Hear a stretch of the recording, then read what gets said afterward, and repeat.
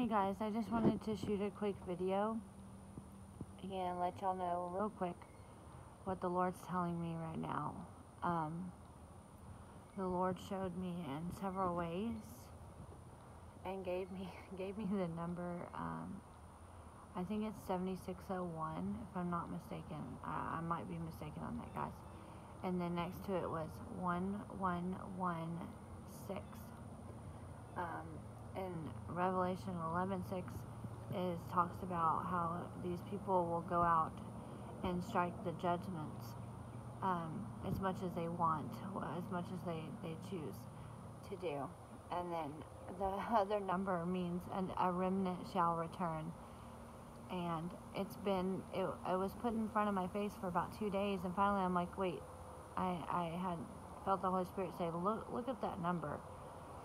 And he's given me that number once before. Oh, there's a cardinal over there. I don't know if you guys can see that. Probably not. Oh, it just flew. A red cardinal, maybe there. And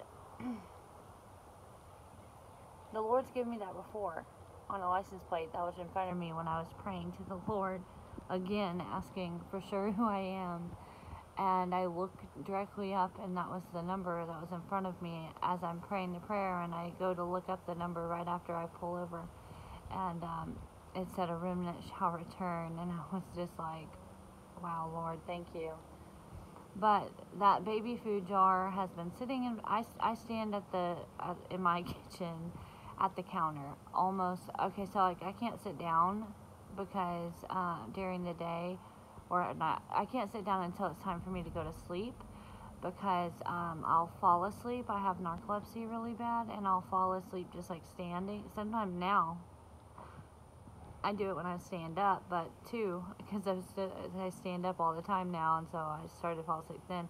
But it's helped me not to fall asleep so much throughout the day. But I stand there at my counter, and in front of me on my right hand side is this like grass looking, it looks like grass, bottle dryer. And I've had a thing of baby food sitting up there because my son has fallen asleep for the past 2 nights and didn't want to get up to eat food. He's teething really bad, and he's just like, no, I'm not having it. So I've been feeding him during the day. But that jar or that like cup, whatever they're putting them in now, the little plastic cup, had been sitting there for 2 days because he hadn't ate, and which is so funny because the Lord like timed that so perfectly, I guess. But the Lord showed me that, okay? So a remnant shall return, and they're going to strike judgments upon the world, and they're going to have great power wielded to them through prayer. Now, I'm not just going to be able to look at something and catch it on fire. No, you have to pray. And the Lord will answer your prayer through, magical ways, just like almost magical. It seems magical, but miraculous. That's what I'm looking for. Miraculous ways. There'll be miracles, and He showed me that a lot through dreams, through prayer, and through like being revealed it, through like just a knowing. And then the other thing He showed me, guys, is that we are going to have an increase, and I've already felt it. Now, I felt one increase. I felt two, right? About a month and a half ago. I would say a month and a half ago. Could be 2 months. And all of a sudden, guys, I had like slowed down on research and like really doing the puzzles. I had slowed down and took a break from it for a little bit. I don't know, it was just getting really hard to do it at my house. And so I had to take a break. And then all of a sudden, I just felt in my, hold on, there's like, sorry, there was a bug flying on the inside of my house. But I got it. I'm still gonna do the video. I'm sorry, guys, but I gotta keep going. The Lord just like all of a sudden, it just increased the Holy Spirit in me. It was nuts because it was like a 180. I turned and started doing research feverishly. Started seeking the Lord feverishly, and it hadn't stopped, right? And then 4 days ago, maybe 3, he told me that there was going to be an increase, and then he told me it again, and by the second time I felt the increase, and it felt physical, like I had felt it come on to me, and it hasn't left again. So it's not just like a feeling you get, and you have like a knowing you're gonna get an increase. It's like staying, like it's not going away. It's not like you just, you get filled with the Holy Spirit for a time while you're talking. It's just staying. It's really crazy. I don't, it's crazy, guys, okay? And then last thing I want to add, I didn't even think about adding this, but the Lord reminded me of this. So yesterday I was sitting outside, and guys, it was so windy. We were going to have a really bad thunderstorm, but it didn't get bad here. But it got so windy, it knocked down branches in my yard, or more branches. This tree's got to come down. It's dying on me before it kills my house. But I was sitting at this table right here, and I saw this flash of lightning that looked like it struck the yard, then right over the fence. And I was like, oh my gosh, it struck the yard. And it was so bright and blue, and it was strange lightning, okay? It was some strange lightning. Now, 2 days prior, I got the word finger of God. And 2 years ago, I watched this Unsolved Mysteries that literally the whole thing was made by the Holy Spirit. And it was like, it talked about the finger of God and this whole family name. All of their names were Christ, like Christian, Christine, all of them. And they all had been struck by lightning. I think it was like 18 people in their family. And all of them were like the Chris and Christines and those names. Throughout their generations, they all been struck by lightning, and they called the episode The Finger of God, right? But in the episode, it also had the Hopi Indian stuff. And the very first dream that the Lord gave me was about the Skynet, and there being like a sky grid in the sky. And if y'all saw my video that I just made, I saw the grid in the sky, dude. Like, there's a grid up there. It's blowing my mind. You can see it every night in the clear, like there's a grid up there. And I know that sounds crazy, but like, man, I saw it. It was just a wild thing. But this lightning shot down, right? And I waited, and I didn't hear any thunder. No thunder. It didn't come at all. There was no, and it's not like it was loud outside. No, it was only the wind was blowing. There wasn't rain. It had already rained a little bit, but the rain had stopped. There was no other sounds. I live out in the country, there's other houses, but and I haven't looked over there on the grass to see like if lightning like actually struck the ground and burnt some grass or something, but I think I saw the finger of God. And last night, this is how he like revealed more of the powers, which we kind of already know what they are, but this is like a more he's confirming this a lot bigger and with a bigger anointing. And last night he put in my head again the finger of God, and I thought, oh my gosh, that's what the lightning was. It was the finger of God, like. And so I just typed it into Google, and there's this movie called The Finger of God that this guy started doing research on, and he didn't really like believe in it. Like, he was a Christian, but he wasn't like whatever you call charismatic, whatever they call charismatic, apparently what we are.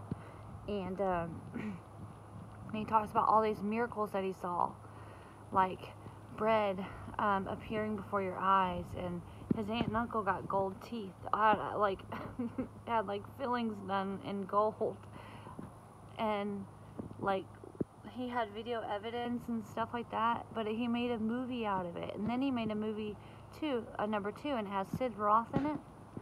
But he revealed to me that like and he had already been showing me that he was going to heal me, because I have MS, guys, and I'm also blind, and I also have narcolepsy, and I have fibromyalgia, and I have like none of my teeth left. They're all just destroyed. There are so many things wrong with me, like health-wise, which I thank the Lord for all these things, because I know that He designed and planned our lives so that we would become the people we are, and become humble and loving and forgiving, and we have attributes that people don't have nowadays, guys. We have specific attributes for going through those pains and through these hard times that we've gone through. And I know for me, I've been homeless, a drug addict, just so many things, up and down all my life. But yeah, even through all of that, like I still like stayed humble. I was always like tried to be a happy person and love people, and I always could forgive people. Like it was actually, it became a problem that I was too forgiving to people, and that I let people push me over too much, type of a thing. But the Lord made us that way so that we could handle what's gonna happen and be who we need to be. And because of that, and because of the lives we've all gone through, we get to do these things. But He showed me that we're going to do healings and miracles, But He showed me with this increase through the countdown, that if you saw my video, I'm sorry I haven't made a better one yet. You guys, this man has so much time. And now I'm paying for it, okay? But the countdown got to 111.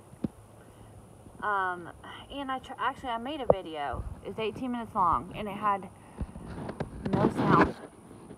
It didn't pick up any sound. I don't know why. I was really mad. By then, my kid was crying and stuff, so I couldn't make the video again, and I haven't had another chance. But I ended up, the way the Lord showed me that the countdown was like, we were at 1. First, I got the increase in the Holy Spirit, and then this car, when I was going into the dollar store, was parked in front of the door, right? He was blocking the door, and I mean, you could still get in, but he was pretty much blocking the door for everyone else, like. And but his car was a Corolla, which means crown, and and his license plate was 321, and I was like, oh wow, thank you, Lord. And I got a photo of it, and so I'm gonna figure out why it didn't have sound. That video is scratched, like it just doesn't have it. It didn't even take sound, I don't think. For some reason, it's not like set to take sound. I'm not really sure how to fix that, but I'm gonna have to make the video over again. But the Lord showed me that the countdown is to the kickoff event, and He's been showing me a lot on the kickoff event and stuff like that. And guys, it was very sports themed, okay? And we were Team Red, or Team Alabama, but it's Team Red, really. Like, if you think about it, the blood of Christ. And so I still think that there's going to be more to that. I know there is, because He builds upon stuff a lot, more than that. But also, guys, I don't think I got this out. He gave me the word. This one is the main one that stuck with me, or two of them. I wanted to throw this on here. First off, the increase is now, and I think, like, He's told me to pack a bag and to be, like, ready to go. And also, He showed me that I'm going to be staying in tents. We're going to be in tents, like we're going to be leaving the buildings, like in homes and stuff. We're not going to be in homes. Even His people weren't, and we have to prepare ourselves for that. Even, like, me, like, I can't fit, like, purchasing wise, like, I can't buy any of those things, but I'm sure the Lord will provide, and He will set up everything in motion for us, that all you have to do is walk in it. And He presets everything in front of us to honor and glory Him and to show His name and love. But also, guys, I'm sorry, one of the words He gave me was Newt Gingrich. Again, that's Newt Gingrich. And I did not know who that was. I had never heard of that name before, ever. I don't really hate politics, but like, that was never my thing. I never got into it. I always felt like it was just like fake and a show, and I never believed any of it, both sides, even though I am more on one side. I believe we were born in America and we have rights, and they're being trampled on right now, and it's very sad to see. But we knew that was coming, and it has to happen. So, and then the other thing he gave me was, there are two worlds coming from behind your world. Again, he said there are two worlds coming from behind your world. So take that with it as you will. I haven't received anything else on those, which is crazy, because other things I have totally understood and gotten more on, and I've prayed a lot on these things because I really want to know the new one. I feel like he's going to be a big player, or he's hiding. He's a little slimy lizard guy. I don't really know, but that's what his name sounds like. And I think that names really say who you are.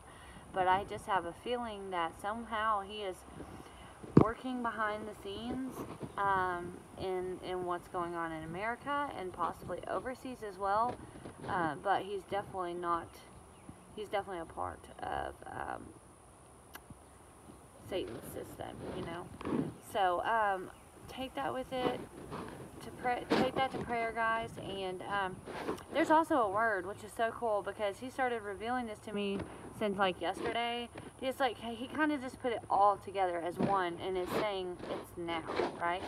He's told me all this stuff is right now, and I can tell by feeling that anointing come on, like it is right now. I felt almost that I have no other drive for anything else. No other drive for anything else. Like, I'm literally praying 24/7, which I already kind of talked to the Lord all day, and I never really was a big, like, prayer warrior. I don't know why. I came at learning about Christ from a backwards point of, like, coming from just, like, loving prophecy, and then into, like, getting saved. And so, the basics of Christ took me a while to even, like, comprehend, I guess. But, and so being, like, a prayer warrior wasn't a big thing for me. But I would just, like, I just have conversations with the Lord all day. That's kind of how, like, I interact with him. And it seems to work great for me and for, learning about him and following his little puzzles and stuff. But now I've become like a really big prayer warrior. Like, if I see something, I'm trying to pray about it, pray for them, ask for healing. And I've even asked I think it's 3 different people, and I'd never done this before the past like couple months. But I saw someone walking across the road whenever I was driving to a parking lot, and they were going into a Planet Fitness, and they were a 2 older couple. And the woman was helping the man walk in because his leg and back looked hurt. Well, he was going in to do like PT, physical training or something. And I had my son in the car, but I went ahead. I kept driving, and the Holy Spirit was like, "No, go pray for healing for him." And I had never answered that before. I way too nervous to do that, and embarrassed, kind of, like, I don't know why. But I'm not anymore. I just was, I had a hard time with that. So, I didn't want to put myself out there, But I did. I went out there and prayed for him, and that's happened a couple times now. So the Lord is definitely pushing you past, like, things that scared you. Any, like, regular emotions you have, physical emotions you have.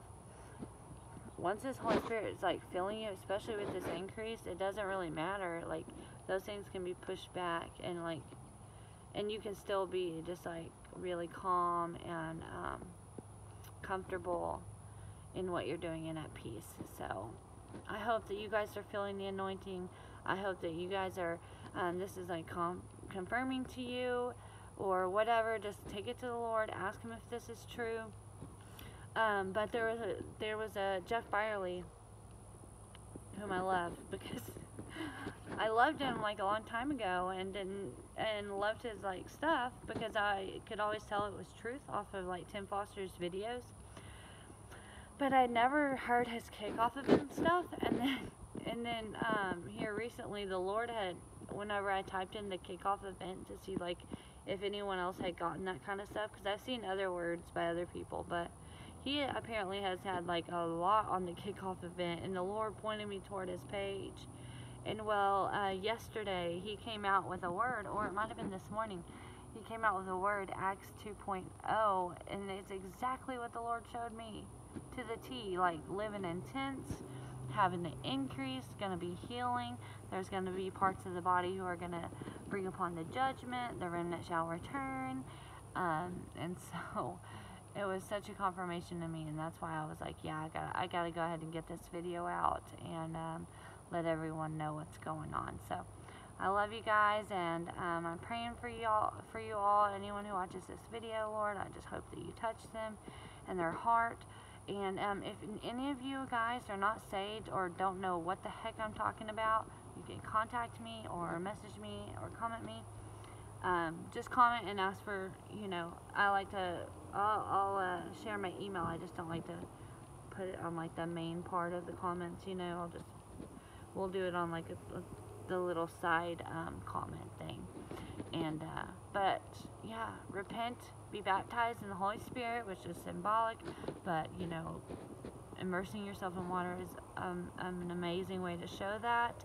I know I did, and I know most people that I know that follow the Lord did physically and ceremonially do a baptism, and then repent from your sins after you've been baptized and you've asked the Father earnestly and seeking Him on this, seeking the truth. Earnestly ask Him for the Holy Spirit, and He will give you that, but you have to seek that out. Okay, He's not just gonna give you all these things if you're not seeking Him out, and you're just like, ask one time and then you're done. So show Him that you want to know the truth, that you want truth in your life, and then after that, continue, to walk and trying to hear from the Holy Spirit. Try to act upon what the Holy Spirit's showing you to do, or urging you, or giving you the feeling to do. Try and practice discernment. And then anytime that you reach a stumbling block and you sin, repent to the Lord. Ask Him to help you in this issue, and to just keep going forward. Do not focus on a sin and just like focus, oh my gosh, I can't do this, can't do this, can't do this. The Holy Spirit will work it out of you, and if you make that mistake, then repent for it and move on. The Lord smites.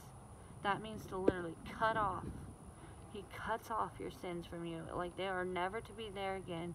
He burns them away. They don't even turn to ash.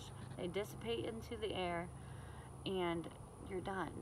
You're clean of sin because you repented to the Lord and you meant it. Okay, and then that also means to turn from your ways and if you follow those kind of directions, you are turning from your ways. Things can be hard, but trust me, over time, the Holy Spirit begins to work so much out of you.